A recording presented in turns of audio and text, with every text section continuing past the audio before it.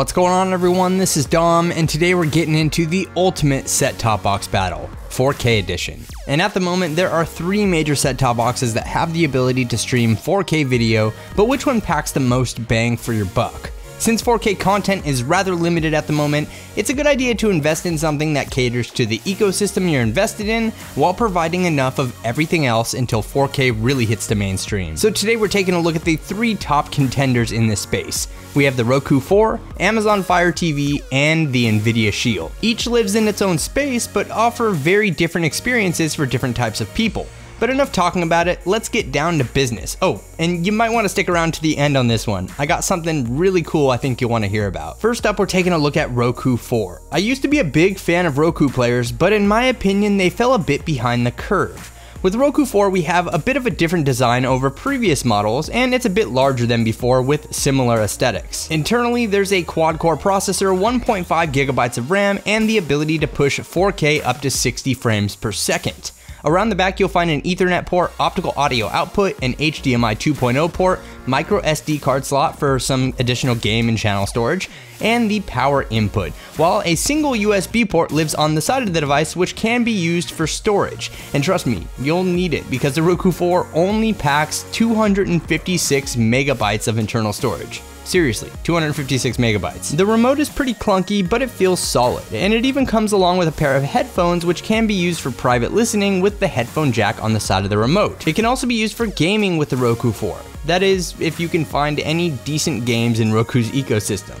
There's also voice support, but honestly, it's really nothing special. Roku 4 does have a pretty good amount of 4K content available though, loads of custom channels to fire up, and the best part is, since it's a third-party entity, it supports streaming services from Amazon Prime Instant Video and Google Play, and along with that, your standard stuff like Hulu, Netflix, and others. It's certainly fluid in the software department, but even with a slight refresh, it looks like something straight out of 2005. Roku 4 is nice, but at $129, it may be priced a little high for what it offers. Next up, we're checking out the NVIDIA Shield TV, and I've covered this in a couple of videos on the channel before, and even compared it to the new Apple TV, and if you want to check out those videos, I will leave some links below for you. But with a gamepad included in the box over a traditional remote, it's clear that the Shield is aimed at gamers, though there's a lot here for everyone. The NVIDIA Shield packs a quad-core Tegra X1 processor, 3 gigabytes of RAM, either 16 or 500 gigabyte storage configurations, HDMI 2.0, which is also capable of 4K at 60 frames per second, an Ethernet port, a micro SD card slot, and 2 USB 3.0 ports for expandable storage. And along with supporting Bluetooth headphones for private listening, the gamepad and optional remote also include a headphone jack as a wired listening alternative. The Shield software experience is where things get interesting. First off, it's running Android TV, which caters to those invested in Google's ecosystem. With this, you get the Google Play Store for apps, movies, and music with services like Netflix and YouTube for 4K streaming. You also get Google Search integration, which can be accessed via the gamepad and remote, as well as Cast integration. There's a wide range of Android apps and games available, and even game titles that work specifically with the Shield's Tegra X1 processor. The Shield also packs GeForce Now, which allows you to stream full-on PC games from the cloud straight to your TV. Think of it like Netflix for gaming. GeForce Now will run you $7.99 a month, but with the games available to stream, it may be worth it for those looking beyond the Play Store for entertainment, but you can get a 3-month free trial to start things out. The bottom line is, with Android TV on the NVIDIA Shield, there's a lot of room for every type of person here, and with more expansion options, loads of app compatibility, and console-like performance for games, its $199 price tag for the base model makes the Shield a lot more appealing than the Roku 4. And if you buy one now, you'll also get the traditional remote thrown in for free, which is a pretty awesome deal going on. Finally, we're looking at the new Fire TV. This is Amazon's solution for the set-top box world, and unfortunately,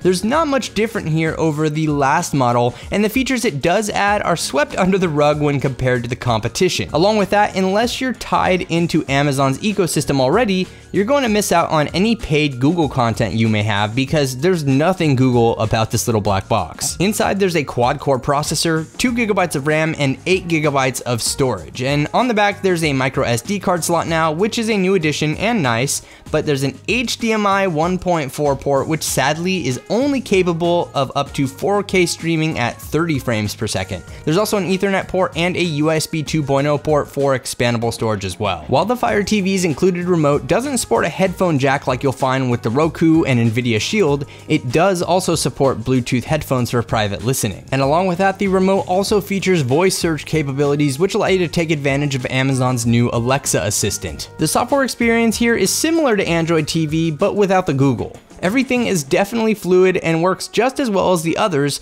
but with the lack of Google services, it's kind of a tough sell for anyone who's not a die-hard Amazon fan. That doesn't mean there's a lack of apps or content though, and you'll find most all other services here like Netflix, Showtime, Hulu, YouTube, and others. In addition to that, there are game titles available as well. Nothing that compares with the Shield, but with Amazon's optional gamepad, at least you can game in comfort and play some decent titles in the process. The Fire TV is definitely a great set-top box solution, but with the lack of Google services and topping out at 4K resolution at 30 frames per second, it's just not quite as capable as the others. Though its frame rate may be lower, its price is certainly the lowest out of the bunch, coming in at just 99 bucks. So here we are with 3 different solutions at 3 different prices. But which one offers the most bang for your buck? Well, it certainly depends on what you need. There's no right or wrong answer here, but if you don't want to have to make a decision, I've got some pretty cool news for you. I've actually teamed up with NVIDIA to give you a chance to rule the living room. We'll be giving one of you a brand new 4K TV, an entire NVIDIA Shield package including the works like the remote, the Shield stand, and even an extra controller, and along with that, you get 1 year free of 4K Netflix and a year subscription to NVIDIA's GeForce Now service. So how do you enter? Well, first off, leave this video a thumbs up, make sure that you're following at NVIDIA Shield on Twitter, and leave a comment below letting me know why you want to rule the living room. The start date, end date, and everything else you need to know about this giveaway is going to be listed in the description, so be sure to check that out, but I will be announcing the winner on Twitter, so make sure you're following me there. So let me know what you think about these 4K set-top boxes. Which one do you think is the best? Let me know with a comment below, and thank you very much for all of the support. This is Dom, and I'll catch you in the next video.